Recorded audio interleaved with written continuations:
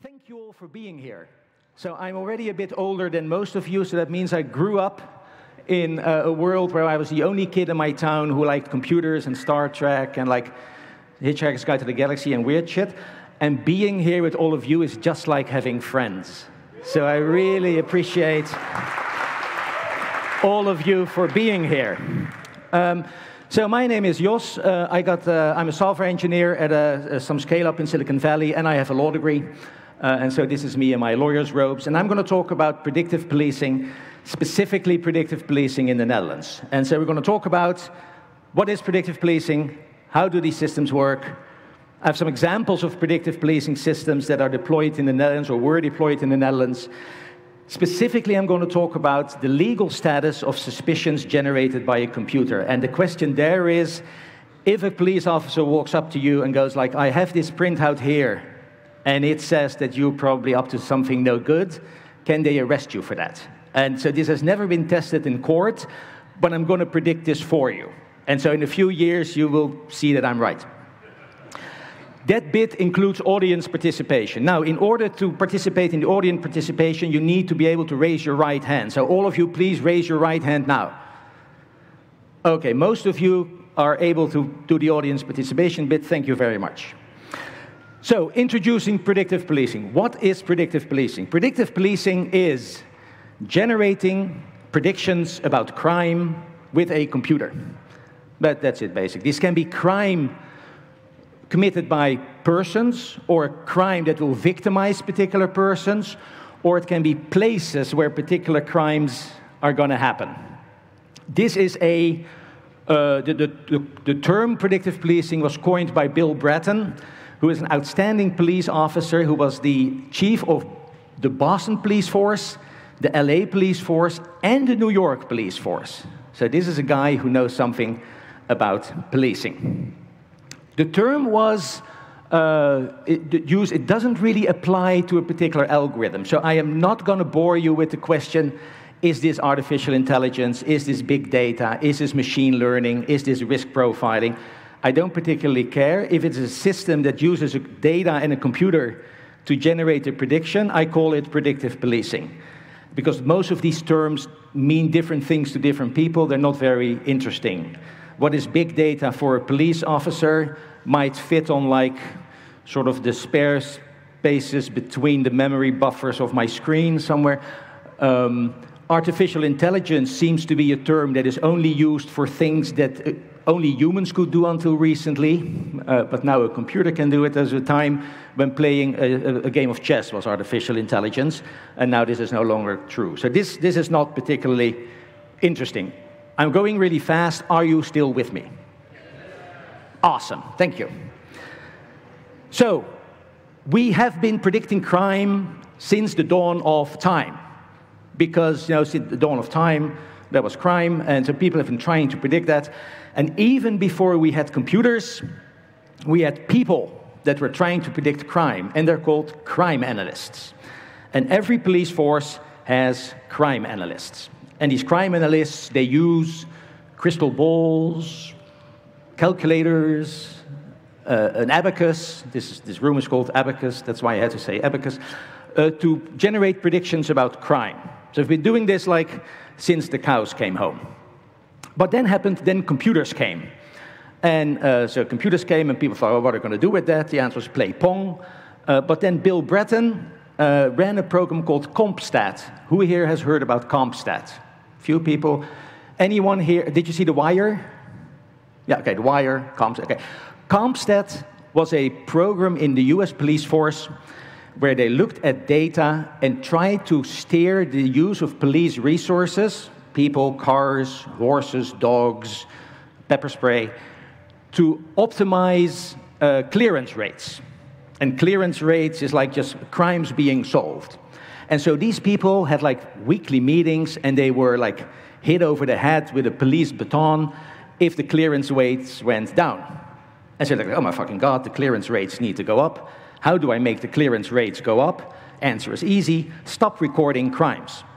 Because if you stop recording crimes, you have fewer crimes, and then, or you only record the crimes when you have solved them. Because then the clearance rate and the crime rate go hand in hand. I can really recommend that practice if clearance rates is the only thing that you are interested in. Bill Bratton thought, like, we have computers, we can use these same stats and Excel and generate predictions about crime. And this is what happens, basically. I'll get to that later, how that worked. But modern technology added, and I'm not going to talk about machine learning a lot, because all of you know how machine learning works, and all of you know how TensorFlow works, and all of you can at least do sort of logistic regression on your HP calculators. Computers added the fact that quantity has its own quality. So if you have lots of data and you have lots of processing powers, you can go to a level of finding patterns in that data that are impossible to do if you're just a human. Humans are not very good at finding accurate patterns in large unstructured sets of data. And so I got this quote here that says, humans can sometimes find a needle in a haystack. Modern technology can search all the haystacks, figure out what's normal in a haystack, find all the things that deviate from that norm, which might be needles. Any guess who said that? You. Yeah, I said that, so thank you very much. It was in my master thesis on this very topic, and because my master thesis was evaluated by law professors and computers don't mix very well. This has become so standard that you can buy this book, which is called Data Mining and Predictive Analysis.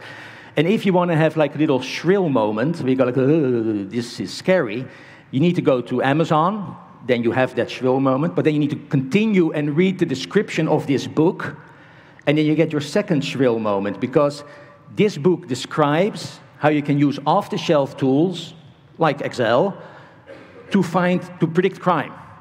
So the author basically says, here's a shit ton of math, here's a bunch of Excel macros, export the CSV file from your local crime reporting system if you're down in Hackensack Police Department, and you can use this, and now you can predict some crime. And police officers do this. This is extremely scary, because these people don't necessarily know what they're doing when using computers or not using computers. Okay, are you still with me? Yes. Okay, you're still with me. 10 minutes in, this is going well. So, how do these predictive police systems work? They work like this. This is a diagram that I copied from my research report on the topic, and it basically says, you have some data, you run some math, now you have a prediction, and you give that prediction to a police officer, and you go like, here's a prediction about some crime, go do something with that. And then they find crime, and they have new data, and they run the next generation of the model, and then they have some new report.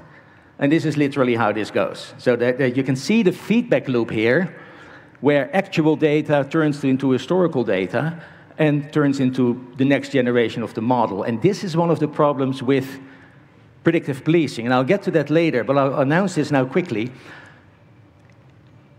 All of us, as we are sitting here, are committing some crimes.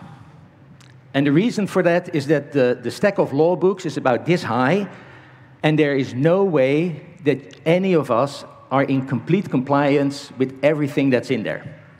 The only reason that you're not arrested right now is that you have not annoyed enough of the right people to be arrested, and there's just not enough police around here in uniform. This is a tip for people. If you want to discover undercover police officers in the Netherlands, look at their shoes, because they're all wearing black Mephistos with shoelaces. So if you see any of these people, they're undercover police officers. So you haven't annoyed enough of the right people yet. That is why you're not getting arrested, because you're all doing something wrong. Now, this means that if you use predictive policing to send a bunch of police officers to a place, they will find crime there, because there's crime everywhere. And then they find that crime, that goes back into the model, and go like, oh my God, this is a place where there's a lot of crime. Let's send some more police officers to there.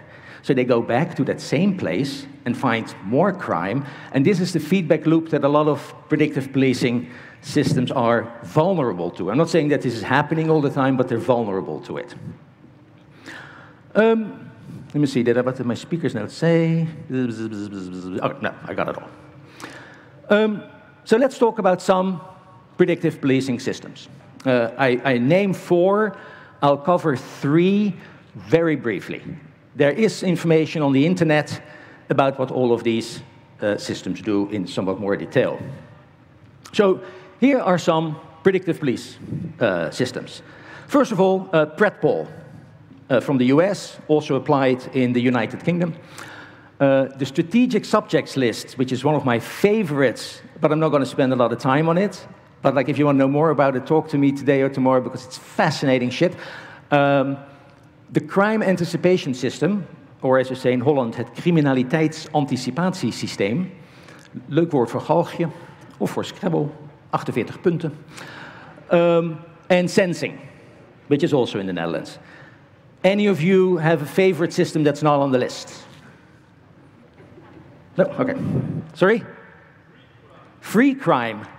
Oh, pre-crime. Oh, yeah, Minority Report. Yeah, I was like this close to call my master thesis Minority Report on the IJ, because the IJ is the river that goes through Amsterdam. But I couldn't get the introduction running. It's kind of weird. And so, if who has seen the movie Minority Report? Some. Who has read the short story? Okay, it's fewer people. Okay, all of you who have seen the movie, go read the short story. Like any of his work. What's the author again? Sorry? Oh yeah, Philip K. Dick. Like thank you very much. Any of Philip K. Dick's work, the stories are infinitely better than the movie. And all of Philip K. Dick's work, you have to answer the following 3 questions. Or no, actually, no, you have to answer one question. The question is, who here is on LSD? Is it the reader, the protagonist of the story, or the author? Potentially more than one. And so Minority Report's stunning. It's a decent movie if you like Tom Cruise.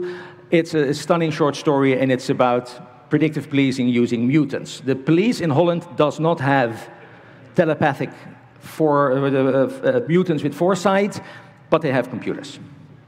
However, before we get there, are you still with me? Yes. Okay. Are we enjoying this? Yes. Thank you. First software, Predictive, or as they name it now, Geolitica. So this was based on the insight that I mentioned before, which is that the data that you get for CompStat can be used to make crime predictions. And so they put some scientists on it. They did white lab coats from UCLA and Santa Clara. And they developed an algorithm, and that algorithm is called ETAS. And that is patented in patent law. You can read it. It's like any patent. It's completely useless. It doesn't say anything about anything. And there's a commercial implementation by Predictive Inc., which is now renamed, and they sell this through the United States. And because it is a company, it is secret how it works.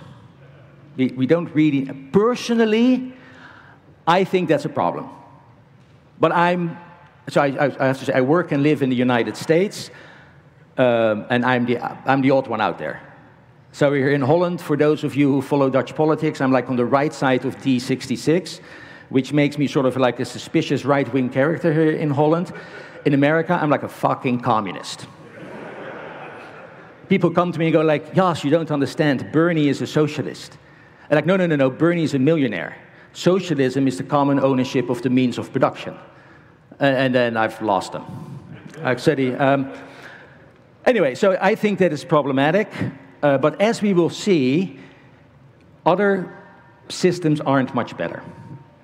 So what are the foundations of the ETAS algorithm? The foundation of the ETAS algorithms are 3. One of them is called repeat victimization, which basically means if you are a victim of a certain type of crime, you are more likely than most to become a victim of exactly that same type of crime again. Secondly, near-repeat victimization. People that are near you, if your house gets burgled, the houses around you have a higher probability of being burgled within a short amount of time. Because burglars work street by street. They work street by street, or they take the same bus into the suburbs, rob a bunch of houses. The next day they take the same bus into the suburbs, like break into a bunch of houses. This is one of the reasons why we don't have public transport in the United States, because I am not fucking kidding you. People do not want subway lines or buses into their neighborhoods because that will bring criminals from, in case of Boston, downtown crossing, which is like right downtown where like 3 major subway lines meet. And local search. And local search is the most amazing insight of this, is that criminals are very likely, or no, are more likely than average to commit crimes near what we call the anchors of their existence. So their home, their work, and on the route between them. Personally, I think if I would be a burglar, I would not burgle the homes where I live, because that makes it much more likely that I get recognized. But apparently, burglars do this. Now, this is not crazy shit. There is actual science that sort of bears these statements out. So there's criminologists. Are there any criminologists in the audience? No. So criminologists, they study crime as a social science. They've been writing papers about this for a long time. And so this bears out. This is true to the extent that you can say that things are actually true. So they developed the E-test algorithm, epidemic-type aftershock sequence, and the principle is, okay, there's like a chance of crime, and because of these 3 patterns, there's sort of an aftershock, like an earthquake. And that aftershock dampens over time. And then they have this formula that comes from the Predictive website. They don't say what any of these variables means. So it's called proof by intimidation. Intimidation, like, oh my God, he's got math. This shit must be good. Like so, and this is what they do. So, what I would love to discuss, but I have no time for, the field experiments they did that showed that they have all sorts of like problematic reasons, and Predictive's amazing statement that their system is free of prejudice. Okay, that was Predictive. System number 2, sensing. Sensing was a project by the Dutch police of Roermond, which is in the south of the Netherlands. Roermond has a big shopping mall, and they had figured out that criminals come there to pickpocket and rob and break into cars. It's called mobile banditism, mobile banditisme. And they go like, we're going to develop a predictive policing system that will just tell us who these people are. And then we're going to deal with them before they get to the mall. This system, which has many problematic aspects, was paused in 2020, because what happened in 2020? There was a sharp decline of people coming to the mall. One of the great advantages of the pandemic, that this system was killed. So how did census work? We don't know. It is secret. There was a Freedom of Information Act request for Dutch, the WOB, or as we call it now, the WOO, the Wet Open Overheid. And they figured out that it's probably related to the following things. There's a group of men in a car with a German or Romanian license plate, rental car 3 to 5 years old, or a car that's stolen. That's probably hugely important. And then it goes into the secret. These and other factors go into the secret algorithm, projects a risk score. If that score exceeds a threshold, it goes to some police officers on the street, or like on the freeway in this case, and they go and stop that car. Now the question is, based on what legal theory? And I'm going to explain to that, so stay tuned, but that's what they do. The Freedom of Information Act gave us the following information. You see there's a little N here that was not secret. So the letter N has got something to do with this. I mean, some of the shit that they blocked out is amazing. This says the administration of the reference lists is taking place at, blocked out, some office, secret office. Or the responsible department for the downloading and updating of the reference file, we can't notice. The fabric of society would unravel when we notice shit. Third one up, the crime anticipation system. Het criminaliteitsanticipatiesysteem, developed by the police unit of Amsterdam, currently being rolled out and implemented in the entire country. The goal was to create enriched forecasts of crime and turning these into tangible instructions and then ensure that beat police officers act according to these instructions. This came right out of the Dilbert mission statement generator. There's an amazing video on YouTube, Crime Cost for Kids. It explains sort of like in two kids, like, you know, this is a computer, and amazing video. How does it work? Pretty much the same as ETAS. So it has focuses on burglary and street robberies. It takes data from all sorts of sources. It generates heat maps on where the crime is going to happen in squares of 125 by 125 meters. And then the 3% of squares with the highest risk scores are colored yellow, orange, and red. And then you get something like this. This is Amsterdam. Apparently, a lot of crime in the east of Amsterdam. Without the computer, we would have never guessed this. Completely novel insight. Strangely enough, not on the map, but there's something here in the south of Amsterdam called the Southern Axis, where all the big law firms are, not colored red. But I'm pretty certain that there's a shit ton of crime happening right there. But that is not the crime that they're interested in. These systems exist.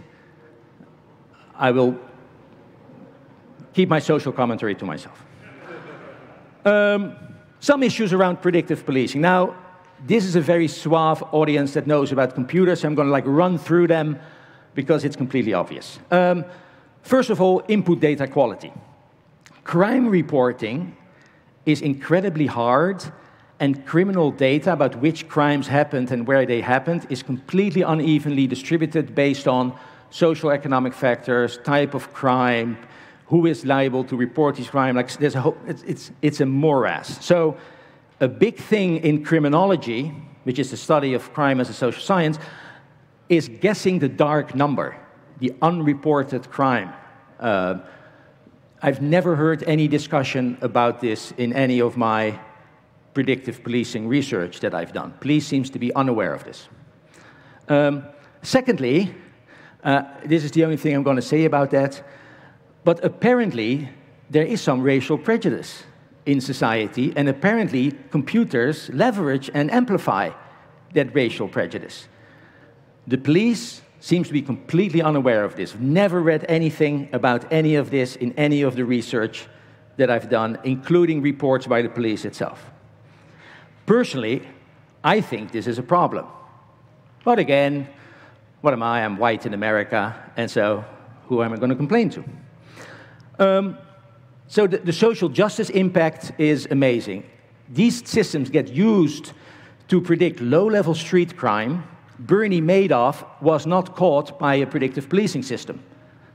It's always pickpocketing, street, like burglaries, robberies, etc. And I already mentioned the feedback loop. Most importantly, does it work? And the answer is, we don't know whether it works.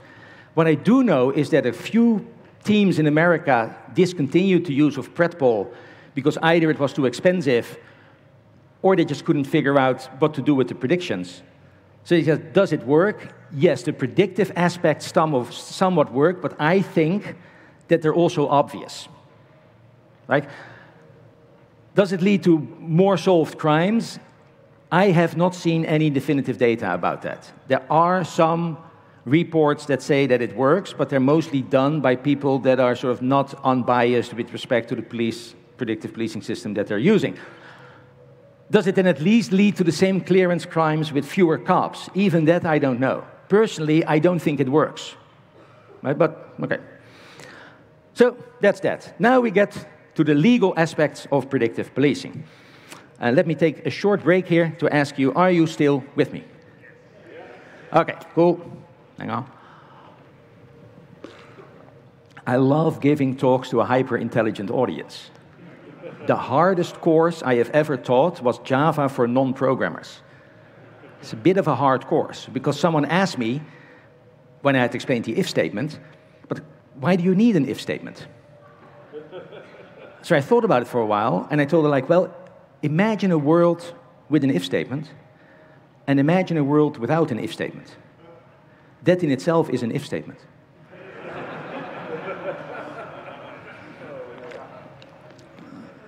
I had a lot of fun there. Yeah. No, people were super nice. Okay, legal aspects. Now, this is Meester Jos Visser talking, your friendly neighborhood lawyer. In the Netherlands, the police can only use certain invasive investigative measures when there's a reasonable suspicion of guilt based on facts and circumstances that a crime was committed and that the target of the suspect is guilty of it. For the Dutch people among us, artikel 27 strafvordering. Als verdachte wordt voordat de vervolging is aangemerkt degene ten wiens aanzien uit feiten of omstandigheden een redelijk vermoeden van schuld aan een strafbaar feit voortvloeit. Now, in America we have the Fourth Amendment, which is reasonable stop and search, search and seizure. Volumes, bookshelves, libraries full of legal analysis about the Fourth Amendment. In Holland, the entire sort of like jurisprudence and legal analysis on Article 27 is about this thick, 12-pitch, single-sided US letter. I know because I printed it out. And I will explain to you why. So you have to have reasonable guilt of suspicion, crime, etc. Now, we have to, so all of you, everything you've ever seen on television about this is false. Even if you've watched a US television show and you think you know something about the Fourth Amendment, it is also false. TV, my friends, is not a documentary on the US legal system. With the possible exception of We Own This City on HBO Max, which is totally amazing. So even in the US, the Fourth Amendment doesn't work the way you think it might work. Read these two statements, or read these two court cases, because the US Supreme Court has been executing a low-level war on the Fourth Amendment since 1984. Ask me about this after the fact. I got amazing case law about this. So forget everything you've learned on TV. So now it is time for audience participation by a raise of hands. So this is the case. The police officer gets a call from the office that has a burglary in a school, and then he walks around and he sees someone he knows professionally walking from the direction of the school wearing black gloves. He goes like, that's not kosher. Stops that person and arrests them on suspicion of having committed that burglary. Was this reasonable? If you think this is reasonable suspicion of guilt, raise your hand. Okay, none of you should ever talk to a police officer ever. This is reasonable suspicion of guilt. In the Netherlands. Famous case, exactly this case. Look for zwarte handschoenen, inbraak, and you'll get the case. This is reasonable suspicion of guilt. Next one. Sorry? No, if you just look for zwarte handschoenen, inbraak school, then you can find it. But it's exactly what happened. If you read this, you got the summary of the case. Apart from the fact where the judge says, like, no, this is totally reasonable. I'm not sure what I think of this, I must honestly say. I'm not sure. Who knows if we don't care? Sorry, yeah, thank you for pointing that out. You're absolutely right. The question from the audience was this person convicted? I don't know and I don't care. Because, come again? No, arresteren. The question is it staande houden or arresteren?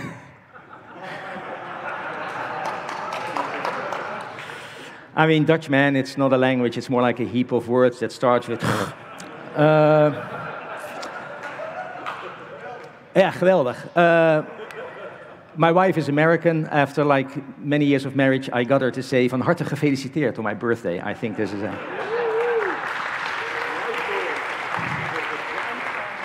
Lisa, honey, if you watch this on the stream or on video, I love you. I do. She's a remarkable piece of work. And people who know me better go like, dude, that's what you need, really. So the question was it legal to just stop them or arrest them? And I can't quite remember, and it doesn't matter. I need to go on. Oh. Second case. 2 police officers see a black man running away from a cafe that they know is a place where drugs are being sold. They think this is suspicious. Black man running away from a known drugs den. They stop him, they find some heroin. Even in the Netherlands, when this case happened in the 70s, they thought this was not cool. So they arrested him. Regarding the stop of search, is this reasonable suspicion of guilt or not? Who thinks this is reasonable suspicion of guilt? No? You're wrong. The court said it was not reasonable suspicion of guilt. Black men running in the Netherlands, completely legal.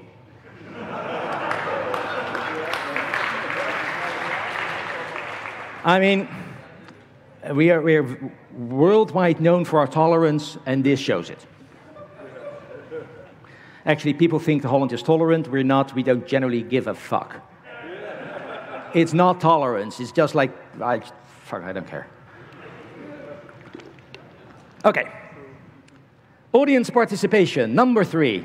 Police officers, again, see a white man talking to a few black men.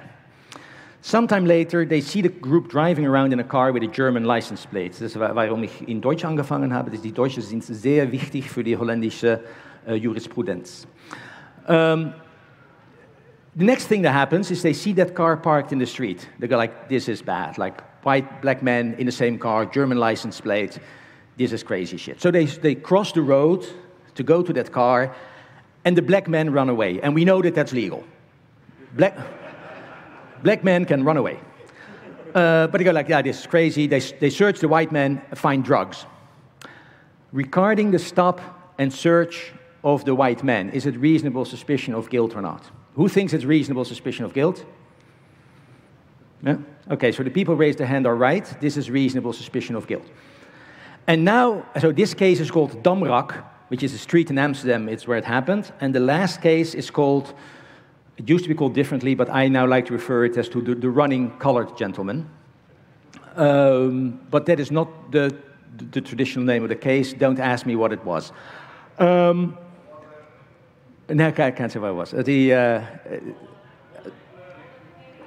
Sorry? Your words, not mine. So it's go talk to this. What's your name, lady? What's your name? Okay, go talk to Inge. And she has, she can say whatever she wants because free country, man. Yeah, so you can ask her, what is the difference between this case and the last case? We don't quite know.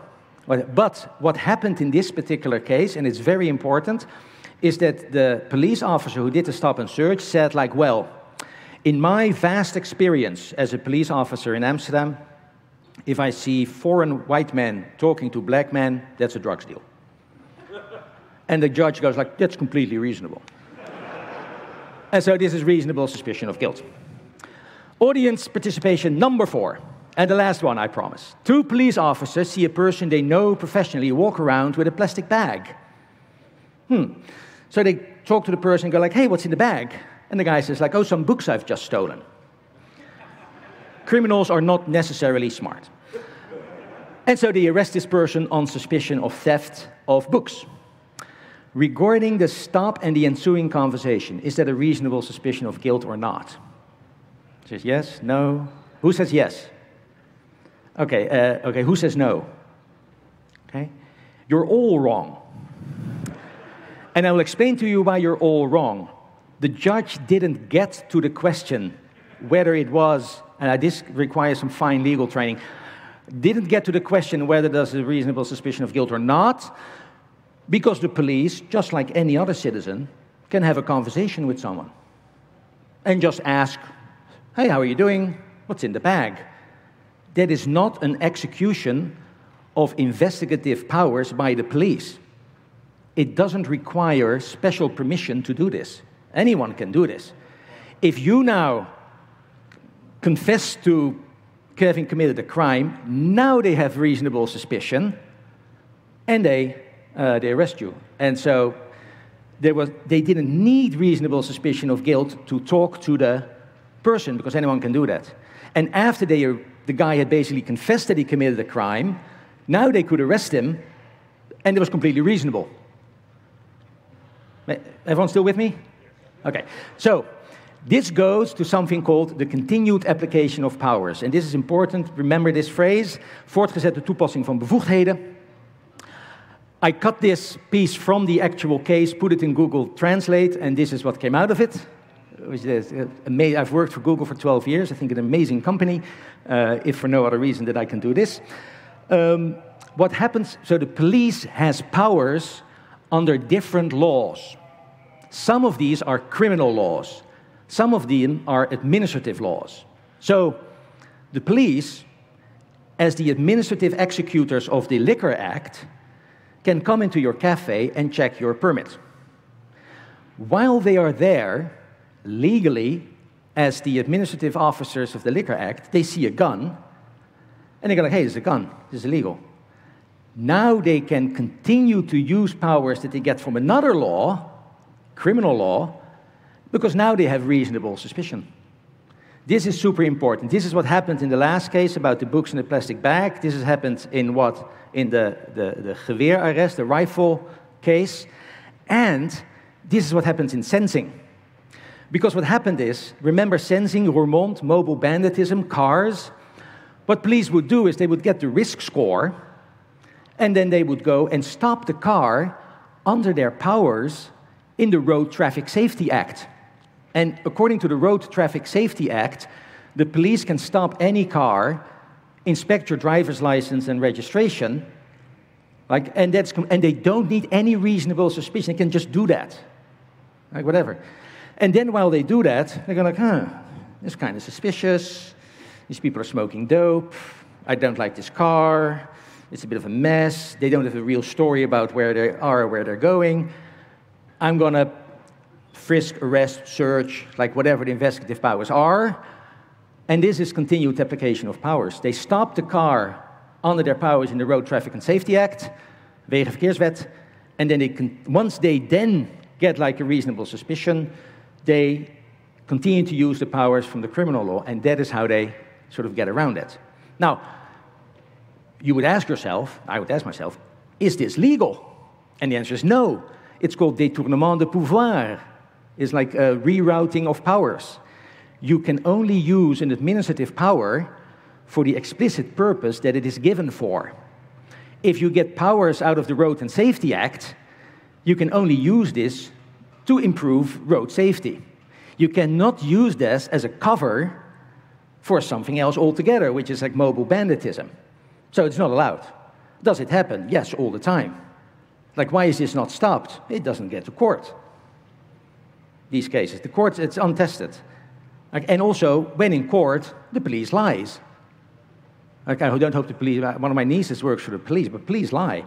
They go to court, they go like, no, we really just, car looked a bit flimsy, wanted to check the insurance, you never know. And then, completely unexpectedly, 10 minutes, we found this. So they do this. I think this is problematic. So why does this not get tested in court? Two reasons. Reason number one, these cases only come to court for guilty people. Because innocent people, they get like, because they're materially innocent, they get sent packing and they go like, fucking happy, I'm done with this shit, and they're not going to go and press the legal matter. Guilty people go like, I'm guilty as fuck, but maybe I can get a way out. And then the court goes like, yeah, this is one of these things that guilty people do to escape punishment. That's really not right. And so the Dutch version of the district attorney, the prosecuting officer, and the judges are just not often willing to cut people a break. And this is also related to a fundamental difference in the Dutch and American system of criminal prudence and jurisprudence. It's like the inquisitorial versus the accusatorial system. The goal of the Dutch system is to find the truth. And formalism shouldn't get in the way of that too much.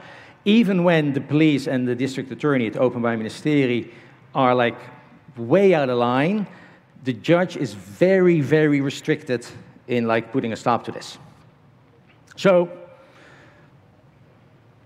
that's part one. Part number two, your reasonable suspicion of guilt needs to be based on facts and circumstances. Just a feeling is not enough. However, the list of facts and circumstances that can lead to a reasonable suspicion is very long and very inclusive. One of the few times when the Dutch police is very inclusive, when it comes to facts and circumstances. This stuff is only tested marginally in courts. And by marginal testing, I mean that the judge asks himself, is it completely unreasonable that the police officer got to this conclusion? And if the answer is no, it's not completely unreasonable, it's reasonable and it's allowed. So, grounds for reasonable suspicion. Caught in the act, the normal situation. I, as a police officer, see something that's not normal here. Knowledge and experience. I know that if white men and black men talk, it's about drugs. Official notices. Tips from the team criminal intelligence. Anonymous tips are allowed as grounds for reasonable suspicion. Sometimes the court puts some fences around that, but the Supreme Court said the general thought that an anonymous tip cannot lead to a reasonable suspicion of guilt is not true. So it's actually easier to say what is unreasonable suspicion of guilt. If it's completely based on the intuition, if it's entirely based on prejudice, if the information is clearly unreliable, or the argumentation is just completely flimsy, then it's unreasonable. If it doesn't meet any of these tests, reasonable suspicion of guilt. So what does this mean for predictive policing? I said it's untested in court, but I am totally pessimistic. And why am I totally pessimistic? I'm totally pessimistic because information from the predictive police system is a source that is based on data about crimes in the past, is not that dissimilar from the knowledge and experience of police officers. It is not that dissimilar from things about the normal situation. It is not that dissimilar to anonymous tips. It is not that dissimilar from the work of crime analysts that put down their work in official notices and send it to the police officers. And we know from existing jurisprudence that all these things are an important factor in determining reasonable suspicion of guilt. So I am very pessimistic that the court will say, like, well, this is completely, that comes from a computer. I understand logistic regression, I understand bias amplification, I understand dark numbers, I think this is unreasonable. I don't think the court's going to say that. I don't know, but I think the court's not going to say that. I have some hope, 5 minutes? Okay. I have some hope that the court will, some court someday in Holland will go and go like, well, I need to understand how this data gets put together. And so that goes to explainability of machine learning models. Now, this is not a talk about machine learning, but like there is some theoretical research in the area of explainability, and that goes to questions like, how did this machine come to the outcome? Now, certain types of algorithms and machine learning models are explainable. You can sort of figure out how the input data was constructed and the output data arrived, like decision trees and most of the regression models, etc. A whole lot of models these days, the deep learning models, are not explainable. You put a ton of features in it, you have no fucking clue how it got to the outcome. No one knows.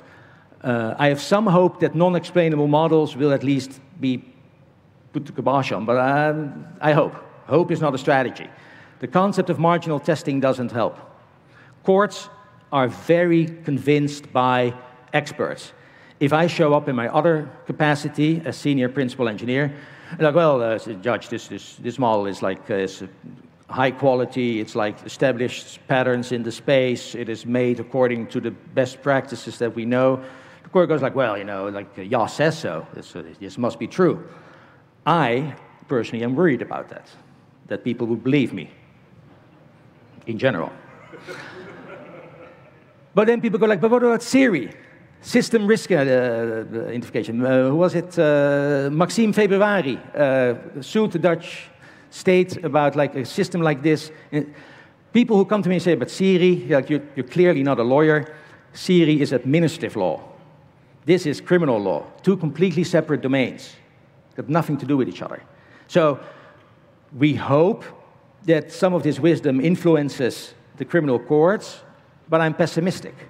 One of the reasons why I'm pessimistic is that criminal law has a lot of carve-outs. Article 2 of the GDPR says this regulation does not apply to the processing of data by competent authorities for the purposes of prevention, investigation, detection, or prosecution of criminal offenses, or the execution of criminal penalties, including the safeguarding against and the prevention of threats to public security. GDPR does not apply to predictive policing systems. GDPR, civil law, completely different domain. Administrative law, completely different domain. Criminal law, to the point that certain legal terms, so for the Dutch amount, that word goed, has a different meaning in criminal law and in civil law. Just this is how it is. So I am completely not optimistic about any of this. What I am pessimistic about is the police is all in on this technology. They're all in on predictive policing. I see, and I have seen no evidence in law enforcement circles that anyone's even thinking about this, especially not in the Netherlands. In the US, I have found some papers in legal journals where there's some thinking about this. In Holland, I haven't seen any of that. And like, there was a pilot with the criminal anticipation system, 16 recommendations at the end of the pilot. 15 of those were process and organizational measures. How to use CAS better within the police organization, who should print the form, who he should give it to. One recommendation about CAS effectiveness. 0 thoughts about bias, prejudice, amplification, legal status, or the desirability of predictive policing. Police is all in on this shit. Like, so I personally am worried about this. And that's all I got to say. Thank you very much.